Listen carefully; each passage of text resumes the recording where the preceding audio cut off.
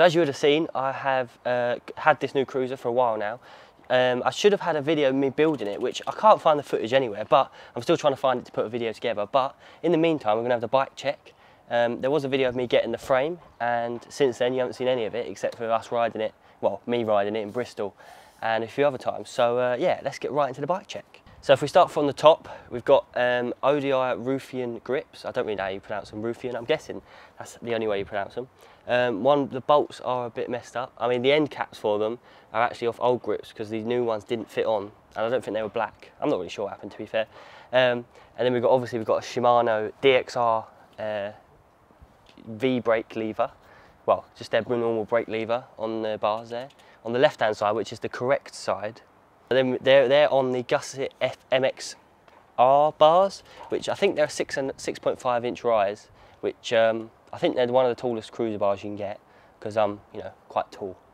And then they are on the Profile Racing stem, obviously. I've got that on my other race bike as well. That's a 53mm. I'm literally, you don't ask me about like specs or anything. 53mm has worked for me so far, so that's how they are. And then, yeah, that's all we got. So then under them we've got two Answer headset spacers, which I think they look quite good on here. We've gone for like, obviously we've gone for like a grey and black theme, and then the chain is different colour, but we'll get to that. But then before we get to the forks, there's an FSA Orbit. I believe it's an FSA Orbit. I can't remember, but it's an FSA integrated headset, 1 1/8. They are on, albeit dusty right now, Stay Strong race forks. I think that's what they're called. I think they might be Division forks, maybe. I'm not really sure. But they've got like the nice Stay Strong in the inside of the forks, and then the graphics on the outside. I haven't actually had to put a transponder on this yet, so they haven't been like, you know, tarnished with a nice red transponder on the side. If we move on to the wheels next, I guess is the next step. We've got the Stay Strong Evolution. Yep, thanks for pointing that out, Duncan. And yeah, I've got the 24 inch, obviously, because cruiser. And they work quite well. I couldn't find, to build up race wheels is very expensive these days. It's like £300 a hub, and that's just one. So yeah, I went for just like the stock. You know, they come well, they come good, so they're on there. And then moving on to, we'll do the frame next, I guess. So we've got a Yes Type X, Yes BMX Type X cruiser frame, which has been hydro dipped or sprayed before I got it, because it's actually pre-owned, but because it's been like sprayed, or I think they said sprayed, in this like nice charcoal grey, then it's actually normally scratches are showing up, which is quite good. It's got a few marks on the decals, but it's very nice to get our hands on this. So then moving down, we got the Yes. It came with a Yes seat clamp. I wouldn't have bought one of those just because it's just a seat clamp. I wouldn't have paid that much for one, but it's already on there, so we'll keep it on there. Now in comparison to my normal race bike, I've got the Tangent, the cloth finish instead of like the, I don't even know what you call it, like the other finish basically. So this one gets dirtier, but that's fine, that's fine. And then seat post, I literally, oh, it's a Stay Strong seat post, which has been nicely cut down, nice and straight there, just like my other frame, because when I cut it, well, when I cut anything really, just doesn't go well. So then we'll pick up the few little bits that are on it. We've got obviously the DXR V brake that complements, that goes with the lever, and I've always run them. They're quite nice. I've got a spare pair of box pads that I was going to put on it, but obviously they came with pads, so I've just got a spare pair now. They'll probably end up on my other bike because I don't ride this enough, which I was supposed to race it, but we'll get into that. Yeah, so on the back, obviously, we've got the same wheel. I think it's an 18-tooth driver that's cassette on the back. And then you've got the Yes chain tensioners on the back, which I've always thought they look very ugly for like how nice Yes look. The way they are, they're like very bulky, I'd say. But, you know, they work, so they're on there. They came with the frame, so that's good, because I would have been throwing on some random chain tensioners and they would have messed up the frame. But that's much better. Like I did, because I did that on when I had a Type X in that purpley one. I had other chain tensioners. It just ate away at the back of the paint. But we'll leave it with it now. So then if I turn the bike around, well, it went quite well. You've got the cranks, which are off a Harrow. Obviously, most of this bike was supposed to be pre-owned, but it ended up being quite mostly new. The wheels are new, the forks are new, the stem is new, the forks are off the bars are off my other cruiser.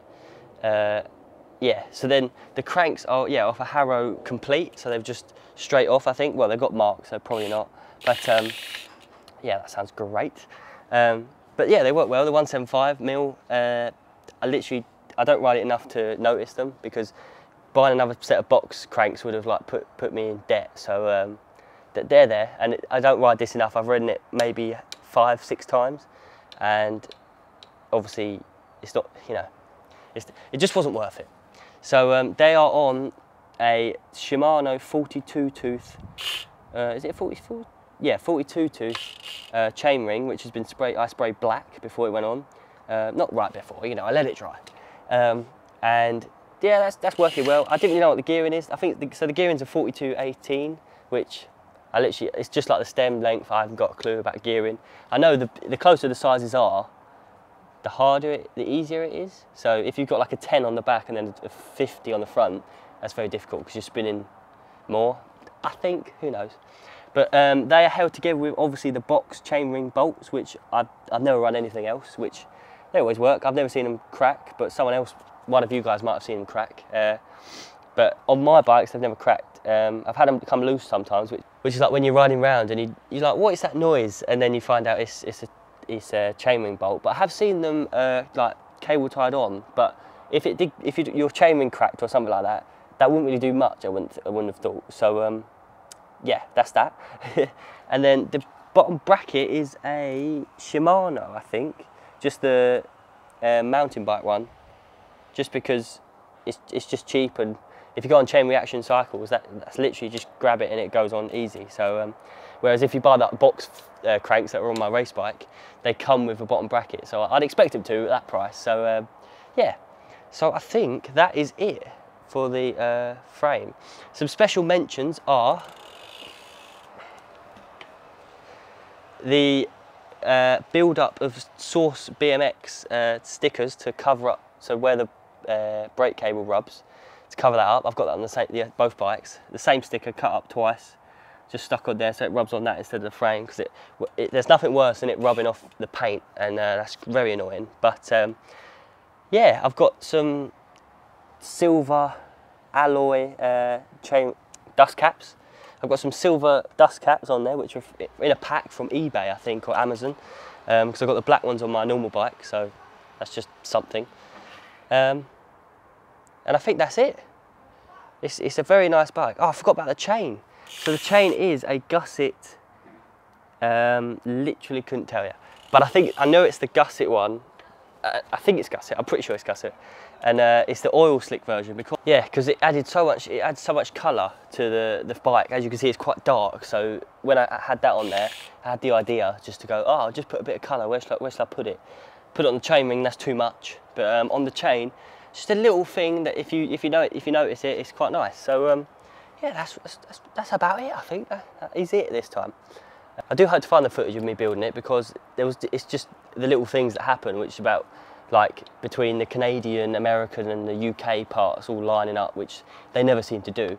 And it's bits like I had to cut down the seat post, otherwise the seat was up here. But in hindsight, after you saw the crash at Bournemouth, probably should have left the seat up here because of the problem here, the minimal gappage.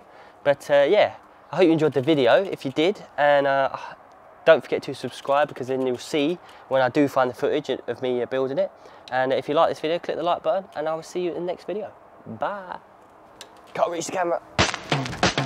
The roof don't drop, so we poking out of the sunroof. No AC, no MP3s, only CDs. Tell me what you want to do. If I don't make it, please don't fake it. You got me if I got you. I got this spot too that I go to when the sun is up. The grass is green, there ain't no TV screen, only blue skies. Please use your imagination, tell me what you dream. And I picture you when I'm on the scene. But are you snapping? Cause I ain't getting cream.